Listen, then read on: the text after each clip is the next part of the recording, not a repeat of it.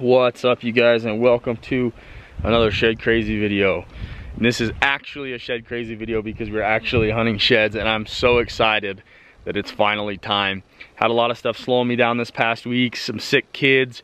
I had a little bout with an illness too, and kept me out of the hills, but that's okay because we're just now getting to where the elk are starting to drop, like really starting to drop. So I cruised down here to Arizona last night. I'm shed hunting in a place.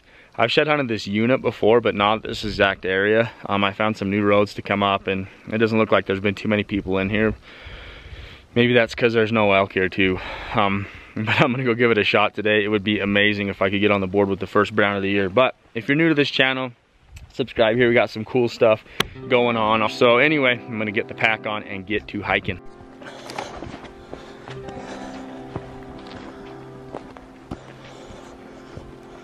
Pretty good sign down in this bottom. Tracks everywhere, and all the trees are pretty thrashed up like this.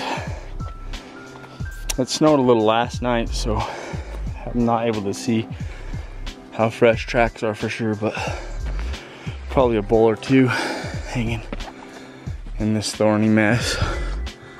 Looks like they dropped down off right there, but man, little dagger thorns. They're whites, but we are starting off with a freaking bang. Big set, baby, side by side. Hard whites from last year. Yes! Big white right there. Big white, yes! Freaking going, baby. Nice shed, like a 330, 340 type bull. There's his other half. Yes! Oh, that's a better bull than I thought. Look how big his beam is. Yeah, baby! You guys, I freaking have needed an elk trip for so long, and just to see stud side by side set, oh my heck, I'm so happy. So stinking happy that I chose this ridge. Oh, yes, yes, yes. Take some pictures and film a pickup. Look at that. Look at that. He's got a big beam. I think he's like a 330, 340 type bull. Long beam. Oh, side by side sets are the freaking best. I think I got some good pics. Let's pick this thing up and then I'll film a little bit for you, holding them together. Oh, they have good weight to them. Surprisingly, that's a good bull. Surprisingly good weight. Yeah, baby, that's like a 9-pounder. And then homeboy over here.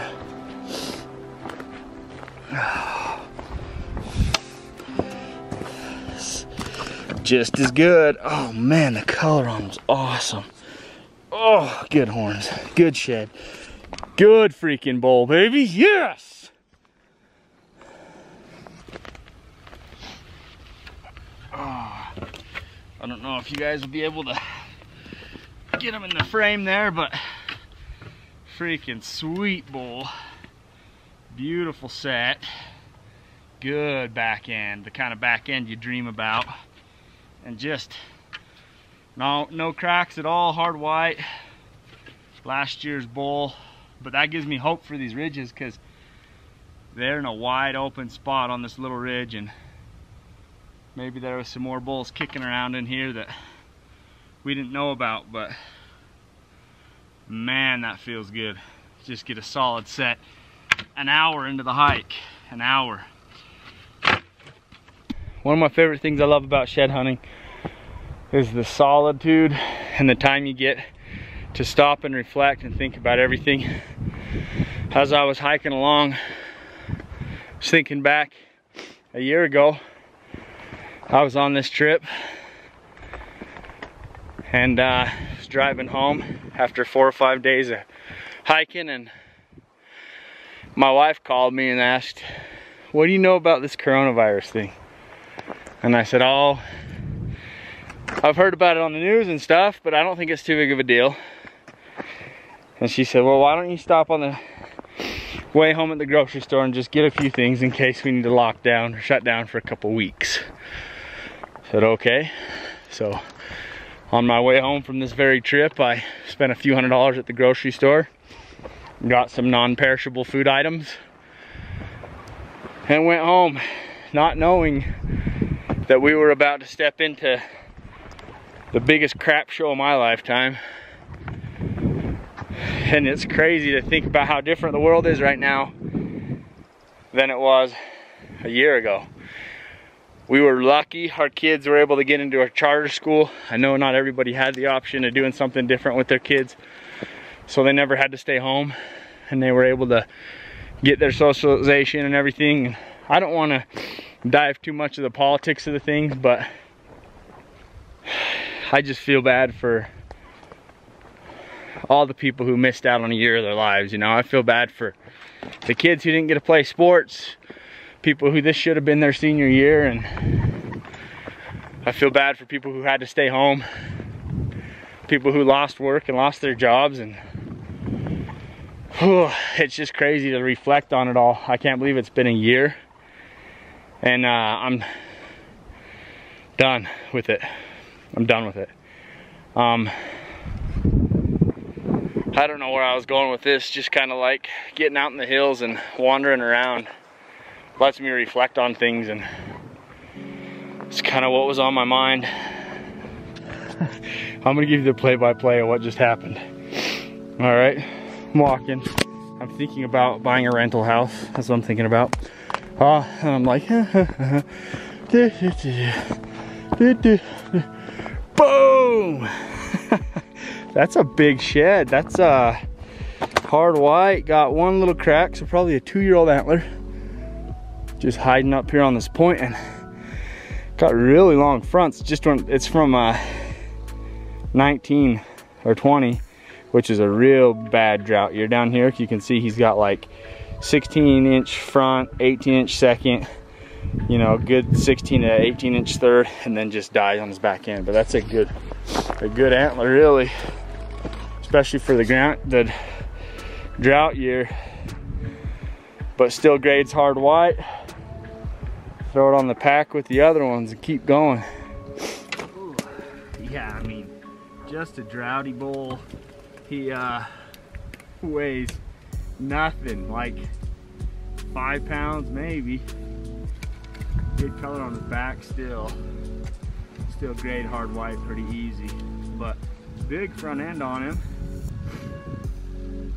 Just dead on the back end. I think I'll make a loop. I was kind of headed off of this point, but I might loop over this way or back up, make one more line and see if I can just match him. Maybe with this one getting missed, his other side might be right here. Worth a look.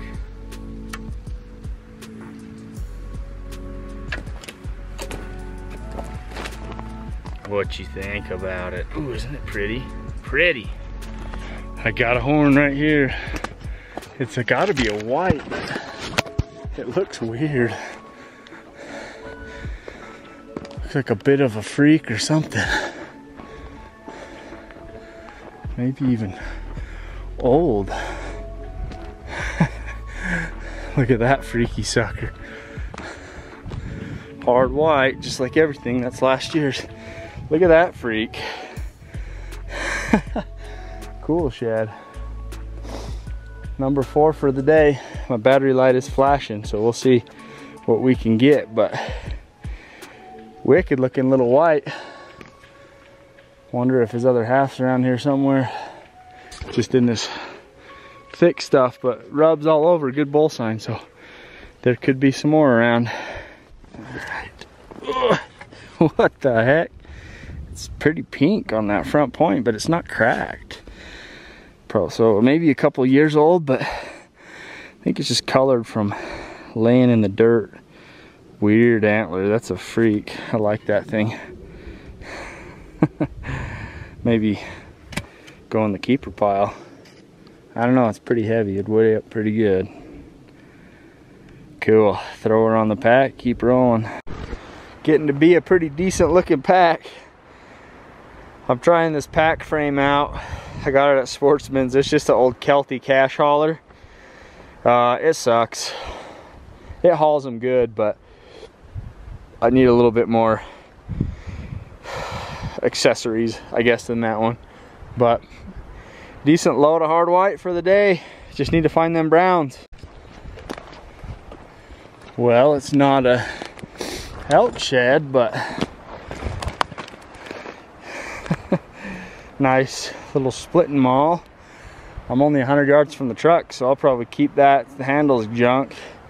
Probably only a $10 axe, but I'll throw a new handle on it and have one. Not bad. Well, made her back to the truck here. It is cold. I got cold, but now the truck's fired up and I'm warm, so I'm gonna crawl in the back here in a minute. Jump in the old canvas cutter and go to sleep. It's gonna be a chilly night up here on the top, but that's all right. As I was driving down this road tonight, I saw there was a boot track. Somebody walked it. The first one I've seen on this little romp. So there's a few guys around, but overall it was a fun day. Picked up a few sheds. I hope you guys enjoyed it, and that's also gonna do it for this video. But I do need to thank some people who bought apparel. I had a spot of service right here, so I'm gonna make sure I get that done before I lose you, because my battery light, she's a flashing. Let's see, orders, here we go. So these didn't want to they're not wanting to update. Maybe they'll come through. Oh, they did it. They came through. All right. So Bob Rasmussen. I can't remember if I got you in the last video or not, Bob, but if I did, double thanks. Appreciate it, Bob. Jeremy Bastian, thank you very much for a good size order. Tracy Nipper, my buddy from Georgia, thank you. I appreciate it. Myron Naranjo with a really big order. Thank you, buddy. And I enjoyed your comments on YouTube, man. So thank you guys for watching these videos. Thanks for following along with what I'm doing. I hope you had a good day. I know that I did. And I will see you in the morning when I wake up.